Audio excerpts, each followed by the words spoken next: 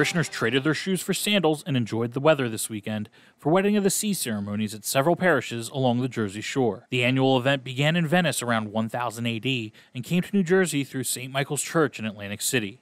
Celebrated on the Feast of the Assumption of Mary, the ceremony honors the relationship between land and sea. Many in attendance thought the Mass and procession were beautiful. Well, it was a beautiful tribute to the Blessed Mother, and Father Kelly is such a great advocate, and it's just amazing to see so many people come out for this.